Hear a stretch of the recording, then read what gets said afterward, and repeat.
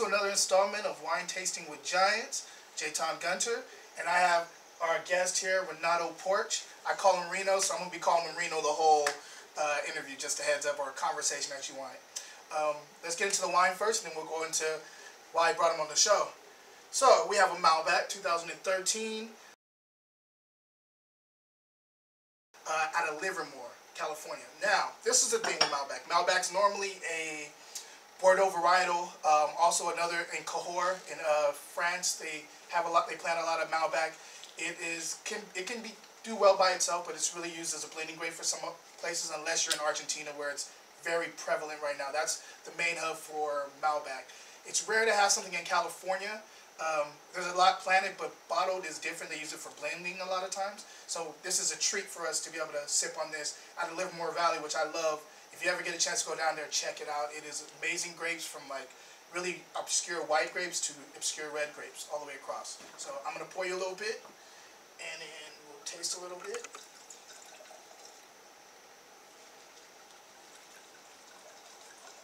Let me cheers with you first, man. Thanks for coming on my show. I appreciate it. No problem, man. No Salute, problem. brother. Salute. All right. Salute. All right, so let's put our nose in the glass and see what's going on here. Okay.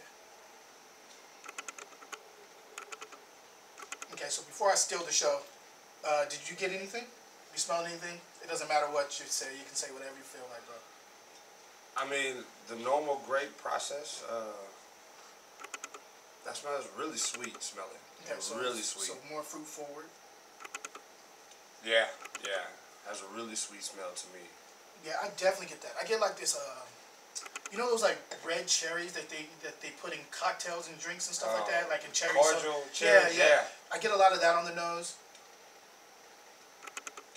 I get a lot of like, I get some like licorice too going on. Mm. And like a lot more floral, like flowers, like more violets. So that's what I'm getting on the nose. I'm gonna taste a little bit, see if everything translates to the palate.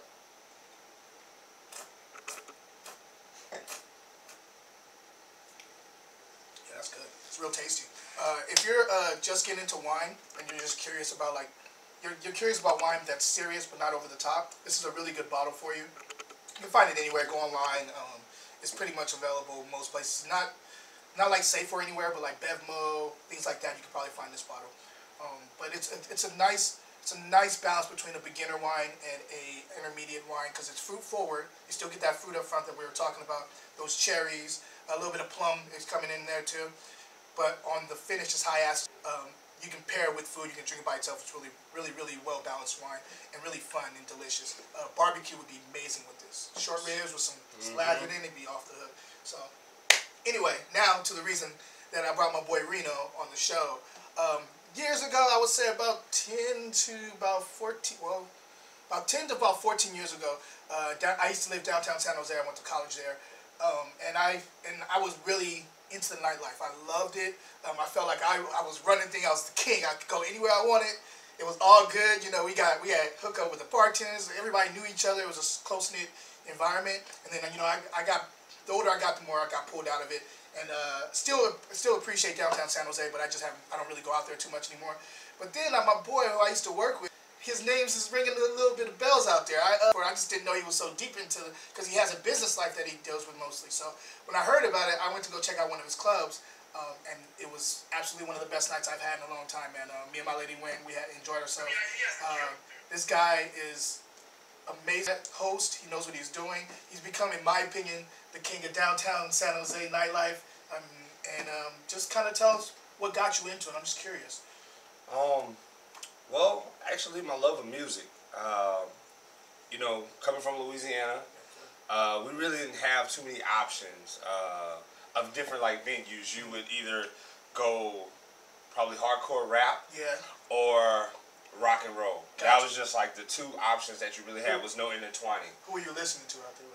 Definitely No Limit, Cash Money. Those were like pretty much the two. You have your Texas boys too. You have UGK. Pimp C was like the king at the time. Lil Flip. Deal with Bun B out there too? Yeah. I gotta give my hats off to Bun B.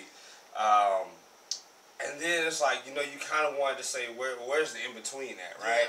So when I moved to California about 10 years ago, how diverse it is out here in California, I just automatically fell in love. Like, there was like every nationality in the world was at, you know, these venues, you know, the bars, the nightclub, and then it was just something about it that just made me attracted to it, like, overnight. So I used to go out downtown all the time. This place called Myth. Yeah, I remember Myth. It's on Post Street. Yeah. That's where I kind of like really started hanging out.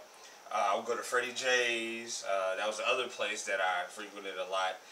And then all of a sudden, this one place called Taste opened up. Okay. I actually remember hearing when it opened up. Again, my ear was not to the ground, was not in these streets for a while. But I was hearing about this place, Taste, because it was everywhere. It was everywhere on the media. It was talking about this like nice nightclub that was not in downtown San Jose. It was like outer. And normally they don't get a lot of plug, but I was hearing them. If I'm hearing about them, then they're doing something big. And there was like 3 of them. There was like one in San Jose, pretty much, one in Stockton. Okay. They even opened up one in Arizona. I mean, it was just like the name just it was blowing up like that. Over. Yes. And Sabor was like also like a expansion of it. So went to Taste, and pretty much it would be Myth and Taste, Myth and Taste, Myth and Taste, and the DJs, the music was just so great. And then I used to, you know, pretty much got friends with everybody, the hosts, the bartenders, the owners, the people who promoted. They just kind of took me on as family, you know. It's just like people person. Yeah. That's just kind of like what I am, always been that guy, man. Always. It was just, you know, humbling, man, you know. And then they kind of took me on, and then one day, one of the GMs for Taste, he asked me, he said, "Hey, you ever want to do this nightlife thing, man? You know, I got something for you." He's like, "Hold on." Like, what you mean? Wait, what? So he was like, "Guys, it's hot in here, so go ahead and do this." But go ahead, finish. He was like, "You know, I want you to become a host for Taste. You know, I got little, good looking out, man. I got to stay sexy on this. All right. He was like, "I want you to be a host for Taste," and so I went in next week, man, and it was just like all about the customer service experience. So like my whole background is all customer service, and that's what he appreciated, you know. So I started that with Taste, and then that was like 3 years ago. So being in VIP. Wait, hold on. So you've done all this stuff in 3. You did all this in 3 years? I've done all this in 3 years. In 3 years, I've been in 3. So he's basically started hosting at Taste, right? You were hosting VIP and stuff. Yes. All right. Continue, because there's more coming that he's doing too, and it's like, wow. Yeah. So Taste was pretty much like the South Bay's #1 club. I mean, we used to have like between 600, 900 people a night on the Fridays and Saturdays. And then, you know, business ownership kind of like bumped heads. So one of my friends, he opened up another venue. It was called Avery. We went over there and, you know, did the same thing. You know, VIP host. If you know downtown San Jose, it's where Agenda used to be. Used to be Agenda, Used to be Agenda. That we thought would never close down. It's been there forever, and it finally, you know, bit it a little bit. So, you know, Avery was there, and they've been open for 6 months, and, you know, another opportunity came for me pretty much within the last month. And if you ever been to Freddie J's or Mission Ale House, it is now called Enzo Nightclub. So I'm doing the same thing over there, you know, VIP services. You need bottle service or anything, you know. He's the man. Southwest Legacy on Instagram. Yeah. It's one of the best venues that I've seen as far as like grand opening. Grand opening of Enzo Nightclub, and it was huge, man. We hit about 357 people, and our cap is around like 400 on the first night, man. You know, social media has put us in a position to where it doesn't matter where you're at in the world. Yeah, you can reach out and touch somebody. If I ever come to the Bay Area, I know where to go, and that's kind of like the good side of social media. You know, especially when people are looking for things to do. The diversity this weekend was just awesome. The DJs, we had 4 DJs spinning.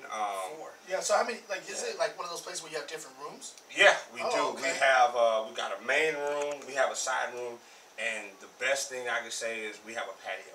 And we have an outside bar at that patio. So okay, I'm coming through then. It's all you have to do is tell me the outside area. I'm that guy, man. I like to be on the patio chilling. Everybody else can be dancing, doing whatever. I'll grab me a drink, and if they're smoking out there, I smoke my cigar, and I'm good. Exactly. I don't need nothing else. I'm good. It's like the chill session of this world, you know. So you can still hear the music, and it wasn't like overly crowded where you know you're. Excuse me. Each other, yeah. We had a good traffic control, man. People really enjoyed the music. This one drink we had at Taste was called the Godzilla, right? It's just a mixture of every poison in the world. It's like adios or something. Yeah, and it comes in a goblet, so we were able to bring that back to Enzo, and everybody who'd been rocking with us since Taste. They knew exactly They're about like, the Godzilla. give me. Actually, I'm gonna take that back. Sabor. Okay. So they were like, okay, can I get a Godzilla? And when the first person came out with that green drink with the glow stick, they were like, oh man, they got the Godzillas. I gotta get one. So we sold about 125 Godzillas that night. So just think about all those people. 125 Godzillas. Oh, so these were people that rocked with you then. Yeah, and just the jealousy. You know, you see something that catch your eye, you like. You know, I want to taste that. I want one too. Exactly. You know, being in the nightlife, it can definitely be tough. But just think about how much power you have as a VIP host, right? The one night that people want to come out and celebrate their birthday, or a celebration, you know, or a happy moment, or you know, I want to get out. I want to either have a good time, or I need my friends to take me out. I'm in control of that. See, that's something I wanna. That's another reason why I brought you out, man. Like me and my lady don't go out too much. Like we go out every once in a while, but like, and when we go out, it's more for like restaurants. It's more for like just like just outings. Like we don't really go to clubs anymore and dance like we used to.